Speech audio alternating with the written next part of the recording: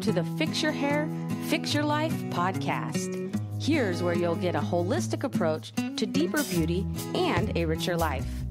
Astrology, hair, makeup, health, relationships, finances, and more.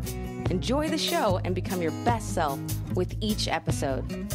Now, here's your host, Candy.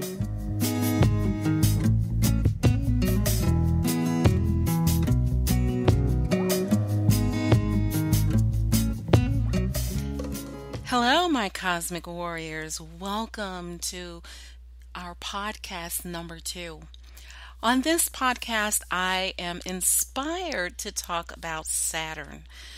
Well, Saturn is one of those planets that actually brings structure and discipline and lots of hard lessons. They don't have to be hard, but sometimes whenever we're trying to do things our way, Saturn comes in and reminds us that now it's time to do things the right way, if our way isn't necessarily quote unquote right. So as you know, I like to just get directly into things, but I also have to introduce myself. My name is Candy. I'm an astrologer. I have an EDS in adult learning and higher education. I love teaching adults. I also love learning. I'm an endless, tireless learner and researcher. I've decided to do the podcast once again, as I stated in my last episode, because I have been asked to do so. So sometimes when you do things and you don't feel like you're appreciated, you stop them, and then as soon as you stop, then people say, "Oh, where did you go?" And you realize people really are like paying attention.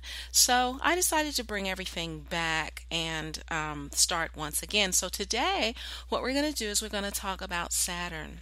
And as I always like to let people know, there are going to be things that I'm going to mention that you're not going to fully understand, but if you continue to listen, and if you happen to want to Google something that you hear me say that sounds unfamiliar to you, simply Google it. If you have a question, you can hit me up at candytj@gmail.com. You can find me on Facebook at candytj on Facebook. You can also go to yourhairyourlife.com and you can ask me any question you wish to ask.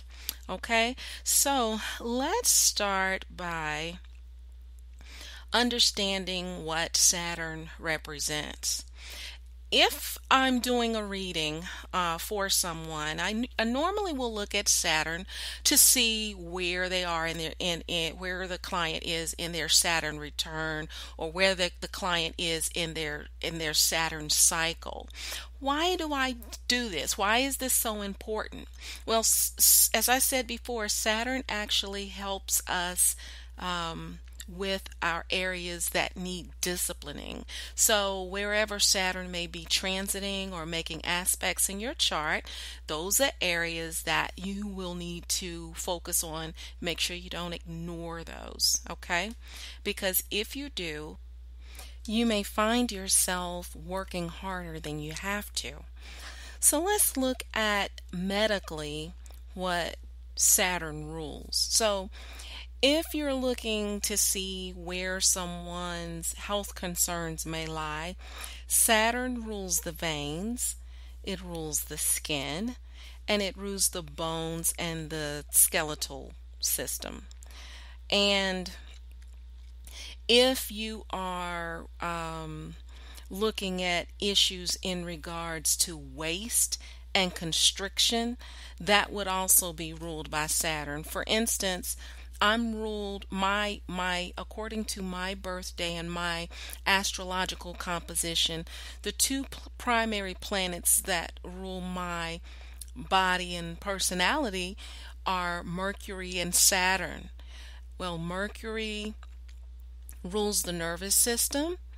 It is the ruling planet of Gemini, and it rules the respiratory system as well.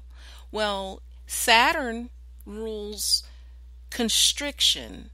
It rules veins.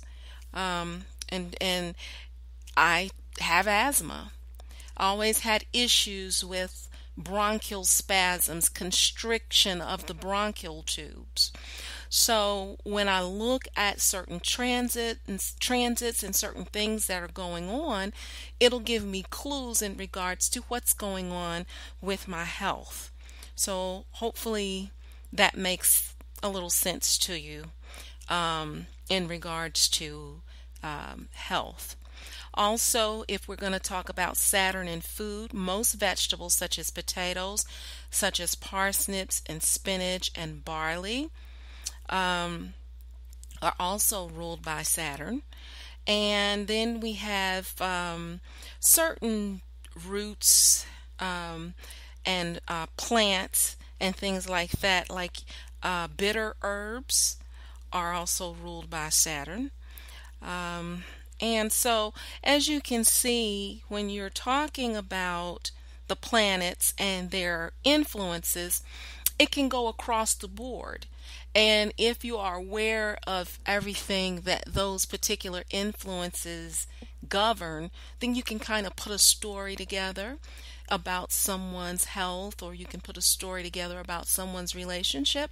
You can put a story together about someone's health in regards to what they will need in order to assist them in remedying themselves. So, as we move forward and talk about Saturn, between the ages of birth and 29 years of age, Saturn is making its way around your birth chart. So every house gets a dose of this magical discipline dust, which is what I like to call it, and will experience limitations and reconstruction and happenings that make things seem more difficult than they should be. Saturn's job is actually to slow us down and force us to make or take a long, hard look at reality. If you understand how Saturn represents structure and material things, things that you can hold on to, things that you can actually see, it keeps you from escaping reality. So if throughout your years you have been trying to escape reality, or there are things that you haven't been particularly aware of, what Saturn will do is Saturn will come in and it will sober you up, and it will make reality more in your face. Okay?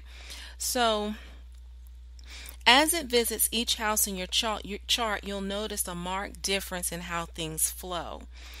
So if you're doing what you're supposed to be doing before Saturn actually comes to visit you, then all Saturn will do is just sharpen things up for you and make it really, really polished. So if you have been responsible in your career and you've prepared yourself with the correct education, and you've networked properly, and you have set up everything for your career that you should, and you've been disciplined, and you've been a great employee or what have you, then when Saturn comes around to your career, Saturn can actually give you a promotion.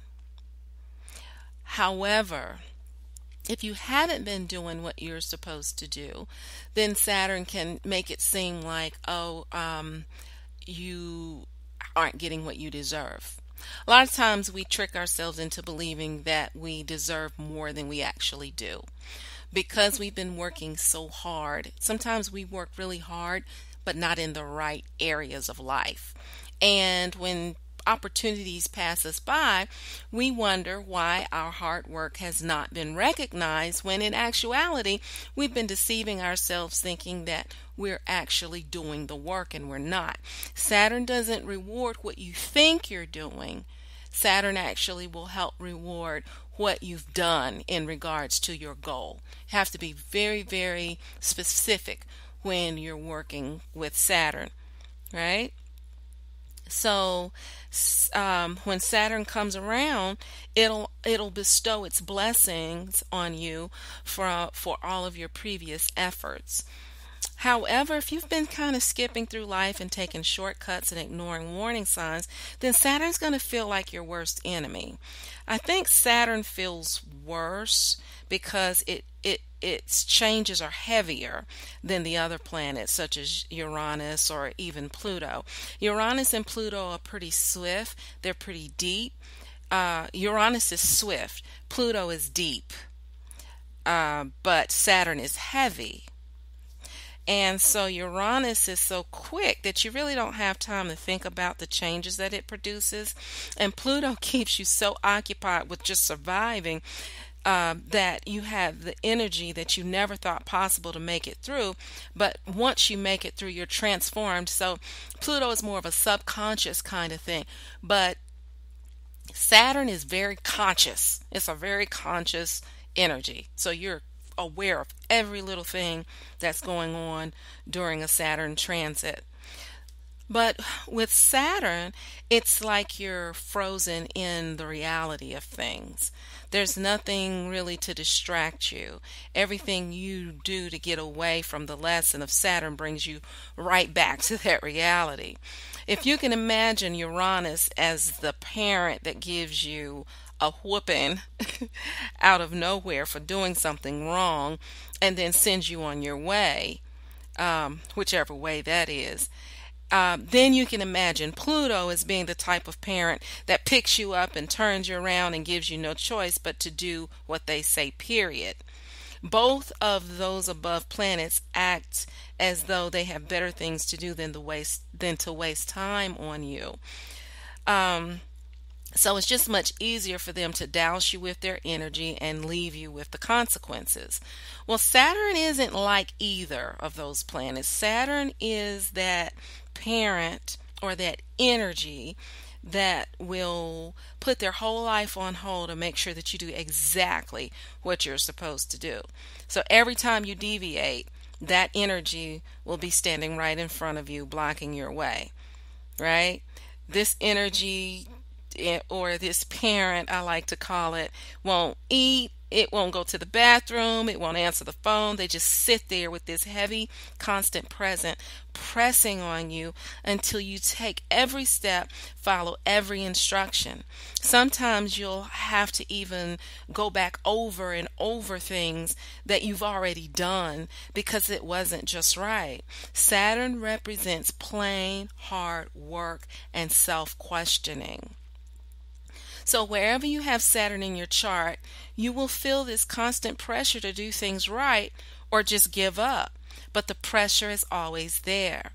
I have this wonderful planet in my 10th house of career and public energy or image. And this is actually the home of Saturn. So I have to be on my P's and Q's when it comes to doing my best in that area. If I skip steps, boy, do I have to pay huge for it. The fabulous thing about Saturn is that it also represents harvest. And if you do the work, just like a good parent, Saturn will give you your reward. And once you've entered your Saturn return, it's one and once you've earned your Saturn reward, it's one of the most polished and valuable rewards of its kind. So Saturn believes in long lasting results. So usually you don't have to worry about losing what you've gained if you remain faithful. So it's that saying, easy come, easy go. Well, if you do what you're supposed to do through that Saturn energy, whatever you gain during that harvest is going to stick because it has substance and you've worked hard for it. It's solid. It has a foundation, right? So one of the things that I want to share with you is the movie 127 Hours, right?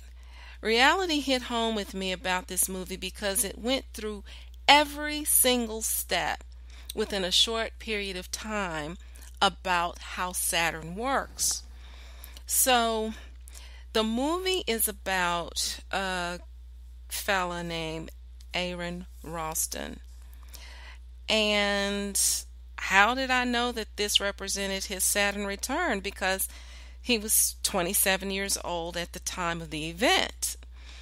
He's also a Scorpio, so he takes his life to the limit in everything. So by the time Saturn returned for him, it had really, you know, gotten his attention. Saturn wanted to make sure that Aaron was on the right path so that he could live out his destiny with integrity, somberness, and responsibility. So, what I would like for you to do is listen. You can also look at the video, but it would help if you listen to what's going on during this podcast. I'm going to play a clip of it, and you're going to hear exactly what happened. Now, remember the things that I told you Saturn represents. It represents bone, it represents skin, it represents turning around, doing what you're supposed to do. The Saturn return, like turning around and doing what you're supposed to do if you're not quite on the right track. So if you haven't seen the whole movie, before Aaron gets caught in this canyon that he's about to get caught in, he's living his life without a care in the world. He's not paying attention to his responsibilities. He's not being very considerate in his relationships. He went for long periods of time without staying in touch with his parents. He was just really, really careless for a long period of time. And he decided that he was going to go on one of his hiking journeys. And when he goes, he gets stuck. Well, this is the beginning of the turnaround. So I want you to take a listen, and we'll be back and we'll discuss it. Okay? In the canyon, Ralston was once again idly chipping away at the rock when his knife brushed the tip of his thumb. It ripped part of the skin off of my thumb, kind of like the way an old blister will rip away. And so that made me curious, and I started prodding around, and I stuck the knife down in and at my thumb at that spot, and it slid in like I was sliding it into a pat of warm butter, and it went in. I couldn't feel it, of course, but it went in about a ½ inch, and then this hissing sound of gas, the decomposition gases releasing from inside my arm, my hand, where they'd been building up as my hand was decomposing over those 5 days. And that threw me into a panic. It scared me. It appalled me. It was a gruesome concept that my hand was decaying while still attached to my body. And I started yanking my hand, my arm, and I was giving it everything that I had, and was twisting myself around and trying to slide my arm up and down like this. And then, in an instant, Ralston realized what he had to do to save his life. It came to me, this epiphany that I could break the bones, because my arm was caught so tightly that I could torque myself. The other bone. Torque, a basic principle to a former engineer like Ralston.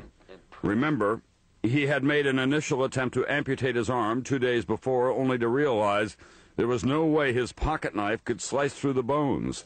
But if he could break them, maybe he'd have a chance. He would have to snap both of the bones in his arm to make it work. And so I slammed my body against the opposite wall. I grabbed the backside of the boulder and even got my feet up to where I was standing halfway up the wall and grabbing the backside of the rock and humping my body over it until finally that bottom bone snapped. And this pow sound went kind of echoing through the canyon. And I don't even know if I started feeling excited at that point, but I just knew the next thing that I had to do was that I had to break the other bone. And so I grabbed the bottom side of the rock and pushed and tried to sink myself down until I was pushing up to create the downward leverage on the top bone until it too made the same noise, pow, and snapped. in the same spot, thankfully, right where my wrist was caught. They both broke right along here, just behind the bones of my wrist. But now you've got to cut off the arm. Yeah, and I said to myself, here we go, Aaron, you're in it now. And I took my knife. Its blades were now bent and dull from days of stabbing at the rock. At first, I still had the larger blade out, and I held it up against my arm, and I started pushing into it, and I couldn't get the knife to sink in, and so I switched over, and I pulled out the smaller blade, and with the smaller blade, then I actually started the amputation. The smaller one was still a little more sharp. The smaller blade was just 2 inches long. I just dove into this exercise, this surgical procedure, and started cutting away. And he cut through the top layer of skin and muscle until he saw an artery. Only then did he realize he'd forgotten to apply the tourniquet he had fashioned days earlier from the insulated lining of his water bottle. I put the tourniquet on, and I was bleeding down the wall, and I severed the artery. And he cut through more muscle and 2 more arteries, then tendon, the most difficult layer. His dull knife was unable to cut through. So I ended up taking the pliers side of the knife and using that to grab and twist and rip until the tendon gave way. It was slow, painful, excruciating work. He hacked away at his arm for nearly an hour, layer by layer, until he saw what he knew would cause the most intense pain yet.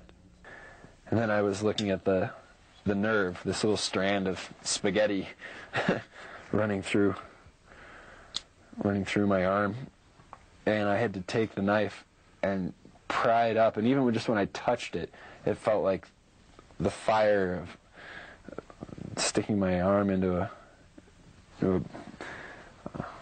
just a pot of liquid metal. It burned all the way up my arm, and I took it again and lifted it up. I knew it was going to hurt, and I plucked it up and did in a motion like that, and that fire sensation redoubled and went all the way up to my shoulder. But I knew that was the hard part. It was only a few more moments of work. After that, and then boom, and I wasn't even attached anymore, and I fell down like this, and I was free.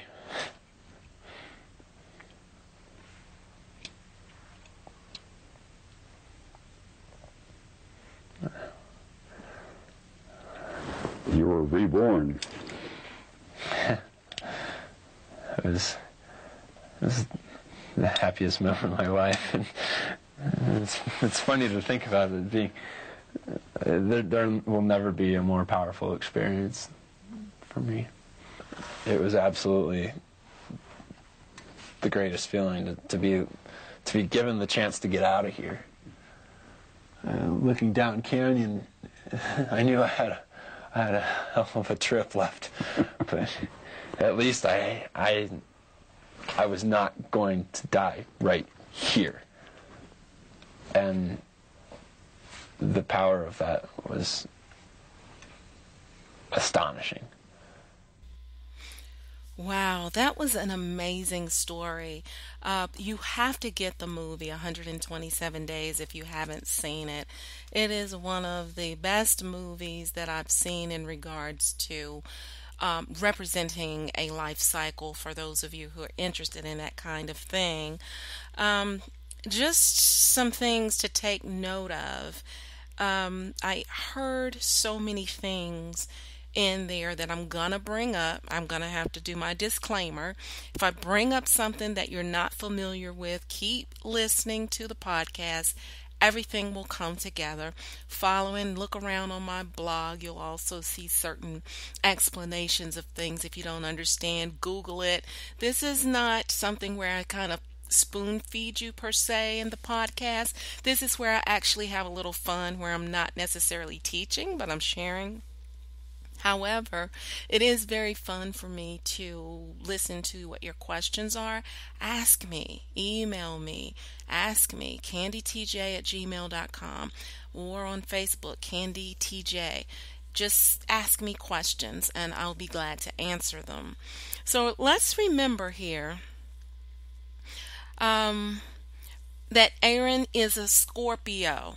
If you look up his birthday, Aaron Ralston, you'll see that he is a Scorpio, which is ruled by the planet of Pluto. And Pluto is the energy of transformation through loss or death, right? Saturn is working along with his sun planet Pluto to assist him in releasing him from his past through the loss of his arm. Now Aaron makes a living sharing his story after this event. And he's inspiring people all over the world. And of course, now he's highly aware and spiritual and allowing himself to be used by God for his purpose. So talk about an attention getting event, right? Well, think about what he says. When he says, isn't it amazing how he talks about cutting through all of the layers of himself? I mean, really, this is just like so.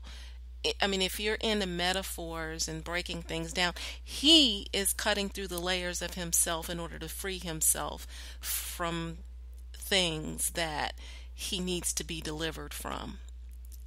Listen to what I just said. He is cutting the layers through the layers of himself to free himself from the things that he needs to be delivered from.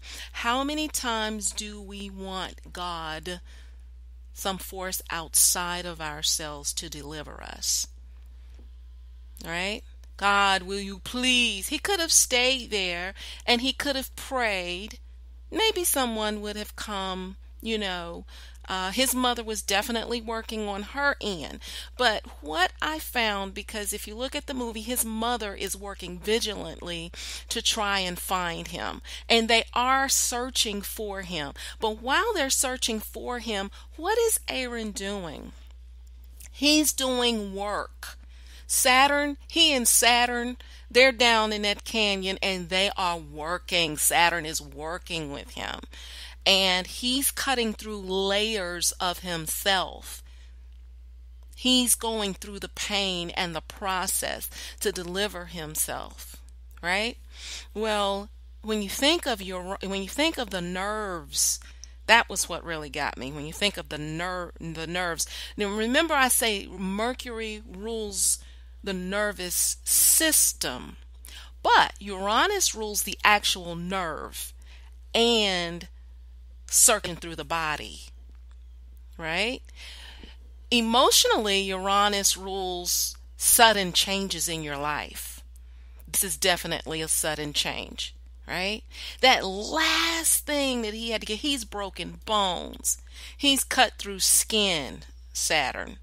Bones and skin. Remember when I said Saturn represents bones and skin? Now, the last thing he has to do is cut through the most difficult thing, which is a tendon and a nerve that he feels, he said, like fire going through his body. And he's having to do it. He's basically having surgery, giving himself surgery, basically. But after it's all over, he says, and the commentator says, he was reborn. He was transformed. That's Pluto. Remember when I said Pluto is kind of like this energy where you have to put all of yourself into it and you don't even realize that you had what it took. The Pluto represents the phoenix rising, And so when he finishes that and cuts that nerve, that's the most amazing day. How is the most amazing day? The day that you cut your arm off. What is that? It's about the fact that we go back to there's no good, no bad. Right? He's calling it amazing. He cut his arm off and he said it was the most amazing feeling once he was free. Right?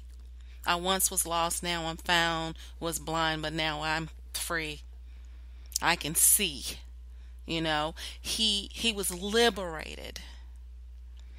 And this is his Saturn return experience. Now, everybody doesn't experience Saturn return experiences like this. Saturn return can be a marriage or a divorce. Saturn return can be a hiring or a firing of a job. Saturn return can mean transforming your body into something good or landing yourself in the hospital because you didn't do what you were supposed to do. Remember, I said it goes between rewards and discipline. I don't want to say punishment, but if you want to say rewards and punishment, you can. So this movie, 127 Days, represents that.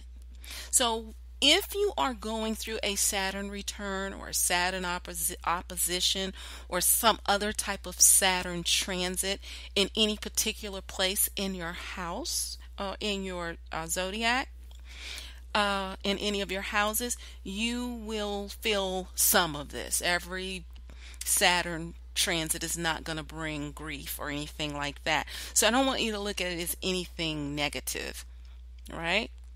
The universe only corrects you to the degree in which you need correcting. So if you don't really need a whole lot of correcting, you're not going to feel it like that at all.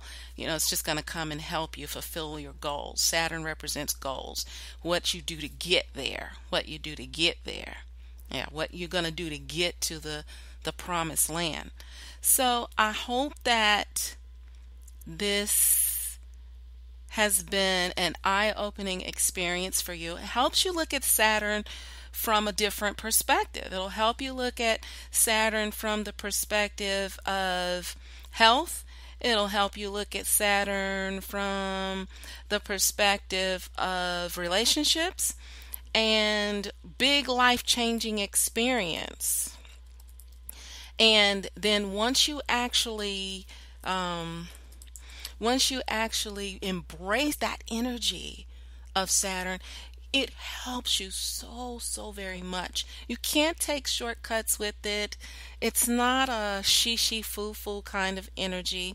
It's not going to be something that necessarily makes you feel warm and fuzzy. It's a cold energy planet, but it will make you feel secure once you've done what you're supposed to do. It really, really will. I'm going to just give you just a few ages that you may want to take a look at. You can look at Saturn from the perspective of different cycles. So some of the cycles, main cycles, will be that age 27 to 30, where you will feel that first Saturn return. And then you're going to feel that Saturn return coming back around. And during that period from 30 to age 60, it's really a good idea for you to do everything you possibly can so that when you reach age 60, what'll happen is you'll be in good health, you'll be ready to retire, you'll be enjoying your relationships, you'll be enjoying your grandkids and the fruits or the harvest of your labor. Well, if you don't do what you're supposed to do in the most important aspects of your life, you may not be financially stable at 60. You may have to live with your kids or may not be able to travel as much. You may experience a little bit of loneliness if you happen not to have done some of the relationship work that you should have done all along. Because sometimes people just make these declarations that they're just going to be by themselves rather than do the work. Right? You're trying to get away from Saturn. So you just say, I'll just be by myself. Well, that loneliness and isolation could very well set in, and you might look back and say, well, I should have done the work. I probably would have had some companion along the way. So that's just something to give you a little bit more of a guide as to how to use that energy there. If you have any questions, feel free to contact me, reach out. I'll be glad to answer any questions that you have. Until then, also, I'm really laughing at myself because I said 127 days throughout my whole podcast. He only stayed in the canyon for 127 hours, which is still a very long time, but the movie is 127 hours. So forgive me for getting so carried away that I said 127 days. But I'm going to leave you with the one of the songs from the soundtrack, 127 Hours. It's called Wasted Time. And if you kind of meditate on it, you'll kind of hear the clock ticking in the background. Also, Saturn represents time. And I just want you to kind of meditate on that as we take this broadcast out, okay?